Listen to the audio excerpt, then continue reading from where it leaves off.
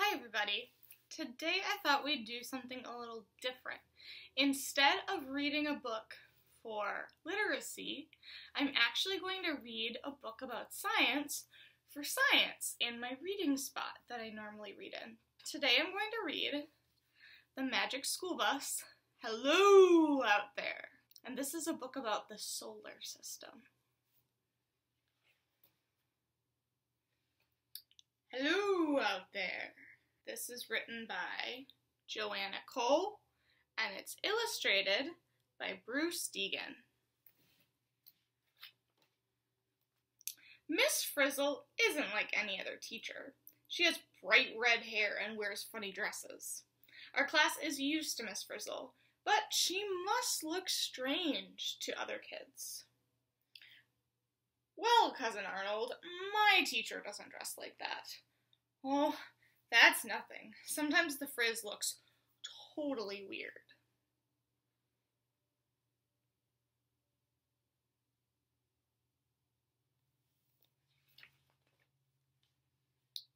Last week, our class was busy making a model of all of the planets in our solar system. The planets are Mercury, Venus, Earth, Mars, Jupiter, Saturn, Uranus, Neptune, and Pluto. We made sure all of our model planets travel around our model of the sun, because the real planets travel around the real sun. Ralphie was having a really bad day. "I'd rather live anywhere than here," he told Miss Frizzle. "Maybe I could even live on one of those planets, or maybe even the moon." That's when Miss Frizzle got that time for a field trip look in her eyes. "Everybody on the bus," she said.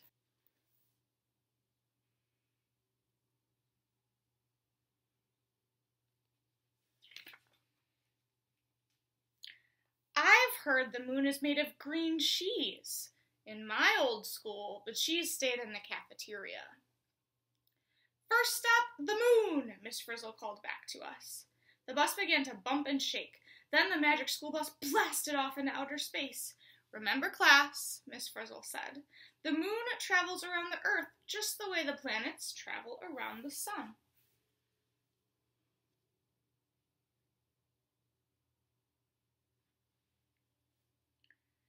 Miss Frizzle landed on the bus next to the American flag. "According to my research, this place is where astronaut Neil Armstrong first stepped down on the moon," said Dorothy Ann. "It's time for us to step down, too," Miss Frizzle said. "Put on your spacesuits, everyone." "My school uniforms are much nicer than these."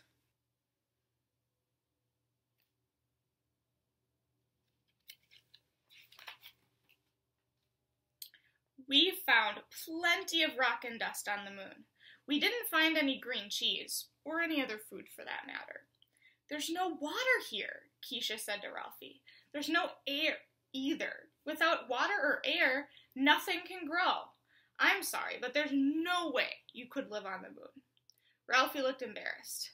"Maybe I could live on Mars?" he asked.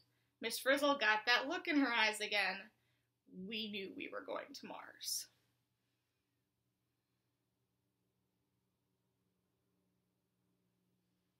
We looked out the window. We were heading toward a red planet.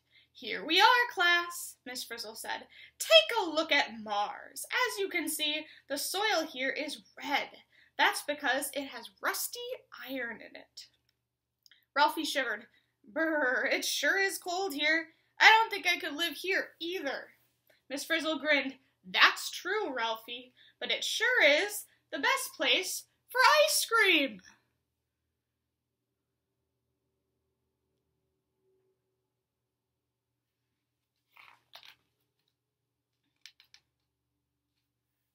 Ralphie was getting discouraged.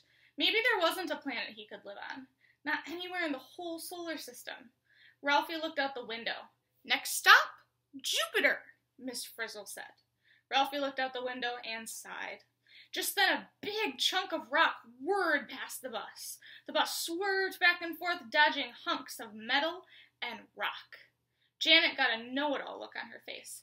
"Those are asteroids, she said. Chunks of rock and metal in orbit around the sun. You can even see a few asteroids out the windows. These are these rocks right here.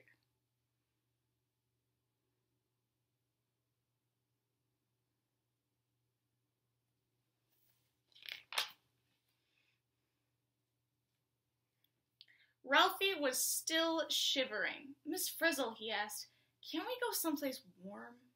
Good idea, Ralphie, Miss Frizzle said. She turned the bus back in the direction of the sun. The sun was amazing. Look how huge it is, Tim said. I wonder how many Earths could fit in the sun, Keisha asked. More than 1 million, Miss Frizzle answered. Hold on to your goggles.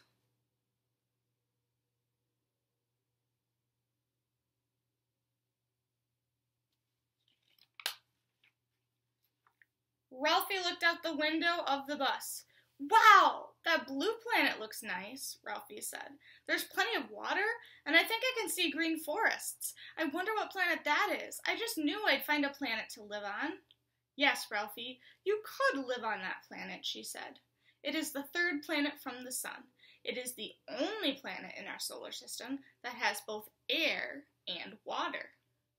Janet's mouth dropped. She couldn't believe it.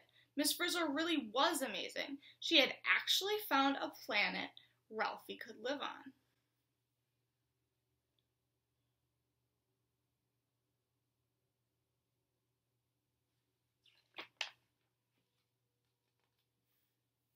We were all really glad to be back home on Earth. We were even more glad that Arnold's cousin Janet had stopped bragging about her school. Ralphie was smiling. He felt lucky to be in Miss Frizzle's class. After all, no school has a teacher as great as Miss Frizzle, and there's no bus like the Magic School Bus.